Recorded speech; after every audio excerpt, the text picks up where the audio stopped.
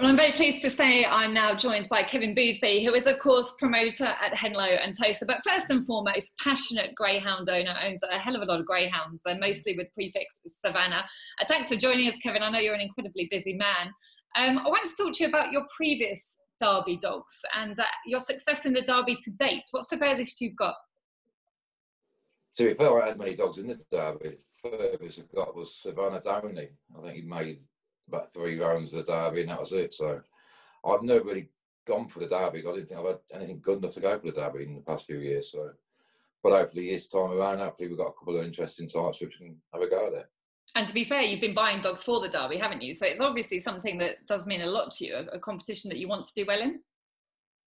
Oh yeah, I mean originally we had a team of 5 dogs for the Derby, and you know obviously 2's got a bit of problem since we've been trialling them, so we're down to sort of 3 dogs for the Derby. So it's obviously being a passionate greyhound man, it'd be great to win the #1 prize in the sport. All your Derby dogs, despite the fact you've got a variety of trainers that you use, all your Derby dogs you put with Diane Henry. Why is that? Well, Diane, she's local to Notts, so and not say Diane over the years done well for me. She's won with the Cat, won with the Savannah winner, so you know that's why I like to do things. So it works perfect that way too. Okay, well, let's talk about the first contender you've got for the Derby, and possibly the one you're most excited about. This is a new purchase. Was called Newline Cody in Ireland. Now you've just renamed it Savana Cody. So how come you've come to own this dog? Well, basically, over the years, I bought 2 dogs off a guy called Nigel Brown, and he heads a syndicate called Have a Dream Syndicate in Ireland. And I bought Savannah Jinsky off him, who won the Maiden Derby at Henlow quite a few years ago. And also bought a dog off him called Savannah Down Hot, who's obviously we're going to put in the English Derby this year. So when Nigel rang us, he's got this exciting pup running, just had his first race at Shelbourne, done 28.20. I thought I'd be nosy and have a look at him. And you know, it was a hell of a run he did. And he did exactly the same in the second round. He won the semi-final in the same sort of time. And he got beat in the final as a short price favourite. So I suppose we're watching the dog's pace, and he's only had 4 races. I had to be nosy and go in. But Nigel and the boys kept the leg of him. And I bought 75% of him. So he does excite me. But hopefully he's trying tomorrow at Notts. Hopefully he'll go well. But we'll make a mind up over the next couple of weeks if he'll go in the Derby. But if all goes well, yeah, they'll go in the Derby, and it is a very fast dog, very fast. It's probably potentially one of the fastest dogs I've bought. The time was definitely there, as you say, at 28.20. He got knocked out in the second round of the Irish Derby, didn't he? Did you see that race? Yeah, I saw the race. I just bought him like 3 days previous, and I was quite excited, especially seeing him like 15 favourite to win the Irish Derby. And I kept thinking, look, to be fair to the pup, he's only had 5 races in his life, and he's taken on like the first round Ballymac Wild, who's running exceptionally well in the Irish Derby at the moment. So, you know, he's only a youngster, new kid on the block, taking on some seriously fast dogs. But we've had him over now a couple of weeks. He's settling in lovely. So he's very interesting, and he's very exciting, especially for the future. Yeah, and he's well respected as well. And that shows in the Start Sports betting. He's priced at 50-1 as Savana Cody. Yeah. I guess that is a reflection of the potential talent this dog has got. And as you say, an exciting prospect.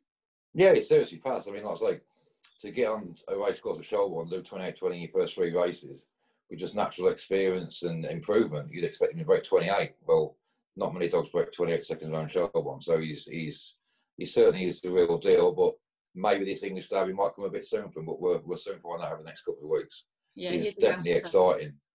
August 2018. I should definitely be nosy at 50-1 anyway, told Ben. So it's what we're feeling now. Yeah. I'll pass that on. He'll be pleased. You mentioned Savannah Down Hot, another one that is with Diane Henry. This one's a little bit older, September 2017. Won a Derby trial state back on the 17th of August. Obviously, he's been running in pretty top-class company with mixed fortunes at Nottingham. Yeah, he seems to run off at the bend. He can't get around the bend. I mean, and the races he's been beaten, he's always lost the races drifting off at the bend. I mean, he will go too well, but around that first bend, he just seems to run off. And running against sort of dogs he runs against, you can't afford to do that. But look, again, he's a quick dog. Is he as quick as like your fellow Cody? No, but he's still a decent dog. He made a Puppy Derby final in Shelbourne last year, so he's a decent dog who's run at the highest level. But he just needs to get around that first bend better at Notts. But he's more of a fun dog. Look, he will always runs an honest race, little Danny. You know, he's a super little fella, so we'll have a bit of fun with him.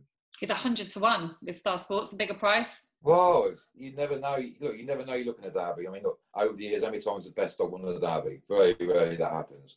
So you never know you look. So, yeah, again, I'll have a silly little fun betting him. And hopefully he'll give us a bit of fun for the rounds and that. Now, your third contender is an interesting one, Willowdale Shane. This one's a little bit older, July 2017. He's only had the 12 races. And from what I can see, Kevin, he hasn't won one yet, has he? He's won one maiden. He beat Hired Boyo. Okay. Haley Keithley is a decent dog. He picked Hired Boyo up around 480 around knots.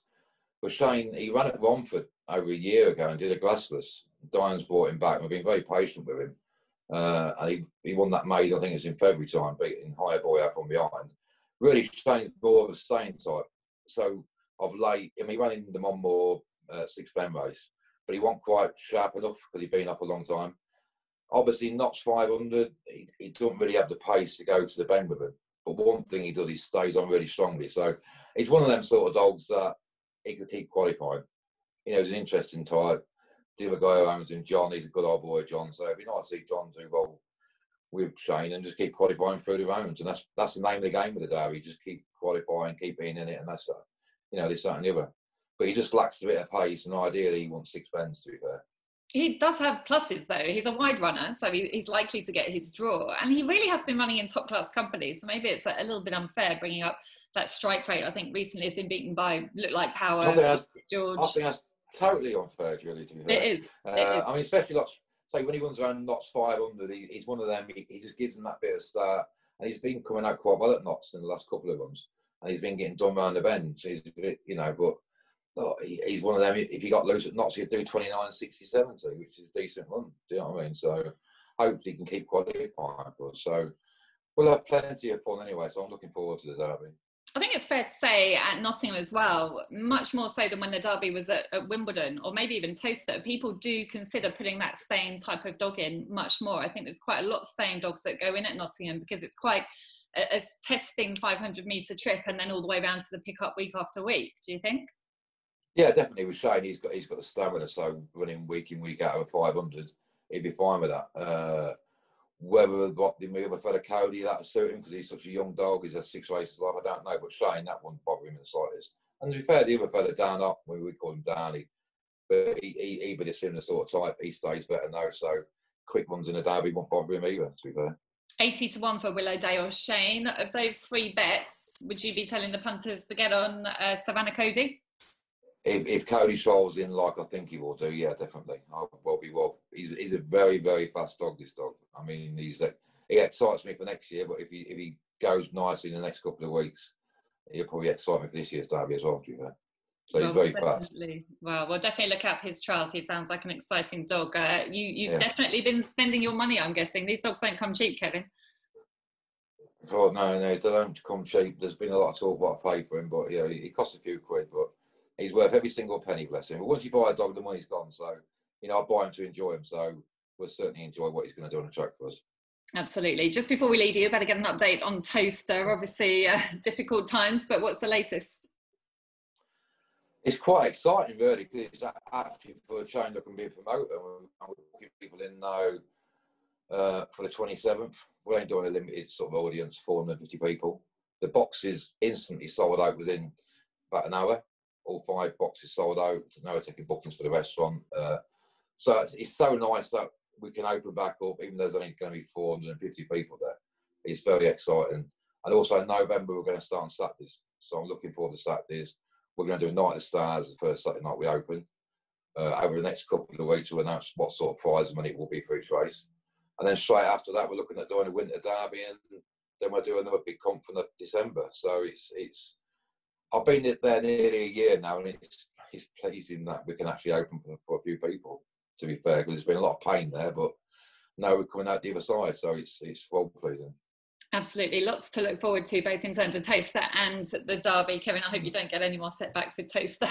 No, I hope and listen, not. Good luck for the Derby. I'll see you at Nottingham, hopefully, and we'll keep an eye on those trials for Savana Cody, as he's now called. Good luck. Yeah, okay then, Julie. That's brilliant. Thanks very much.